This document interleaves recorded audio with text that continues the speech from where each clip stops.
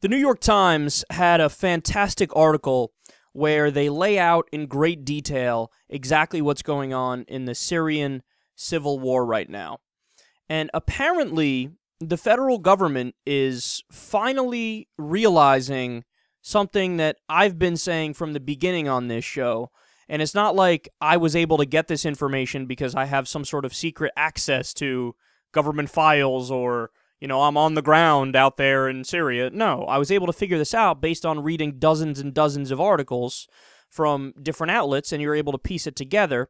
But the CIA and the Department of Homeland Security apparently weren't. They weren't following along as closely because now they're all surprised. Listen to this, quote, "We are concerned about the use of Syrian territory by Al-Qaeda to recruit individuals and develop the capability to be able not just to carry out attacks inside of Syria, but also to use Syria as a launching pad against the U.S. and Europe." That's from John Brennan, the CIA director. He's the one saying that. Also, these are the rebels in Syria that we're talking about. And the movement is broken up into four main factions. You have the Kurds in the north, who basically just want to be left alone and kind of set up their own state. There's not too many of them. They make up a small portion of the rebel movement. You have the Free Syrian Army, or the FSA as everybody calls it, which was the most secular of the rebels. But now they've kind of broken up and there's no central command and they're losing in numbers rather quickly.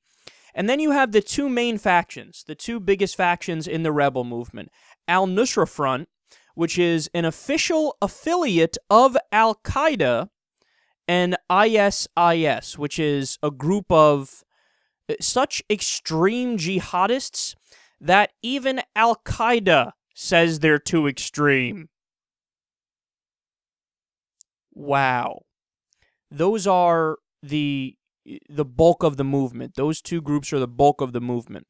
Now, furthermore, the groups have, quote, ready access to about 1,200 American and European Muslims who have gone there to fight and could be potential recruits to carry out attacks when they return home. So the fear is that they will come back to America or they will go to Europe and they'll do some sort of terrorist attack and they get the training while they are there in Syria. Quote, the large majority of Al-Qaeda-linked commanders now in Syria are there due to the potential for Syria to be the next jihadist safe haven. So this is the big news from today. Now we are learning that the U.S. government is afraid that Syria is not only going to become a failed state, because there's an argument that it already is, but it's going to become the next Al-Qaedistan. Now, we already saw what is essentially Al-Qaedistan in northern Mali, but France actually went there to fight a war against them.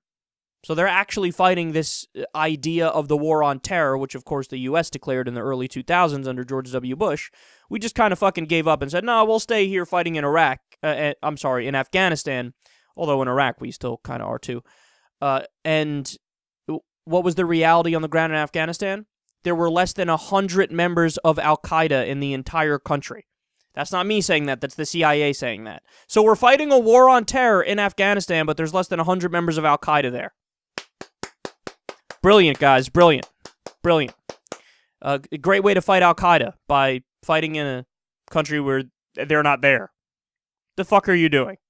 They're in Mali, they're in Syria. They're more in Pakistan and Yemen and Somalia, which is why they're doing a lot of drone strikes in those places, but of course they're doing it the worst way possible because they're killing so many civilians. The drone strikes have a 98% failure rate. But in Syria now, again, this is where they are concentrated. They're concentrated in Syria. The Secretary of Homeland Security said, quote, Syria has become a matter of homeland security. Now, understand another reason why this is huge news, and why, in a world that made sense, with a media that made sense, they would be talking about this for a week straight. Realize that it wasn't that long ago. It was only a few fucking months ago that President Obama was giving a speech at night on national TV talking about how we should go into Syria, or we should have some military strikes in Syria, but we should attack Assad. Now, everything I just went through with all Al-Nusra Front, ISIS, Al-Qaeda, that's all the rebel movement. So in other words, we were talking a few months ago about possibly becoming allies with Al-Qaeda.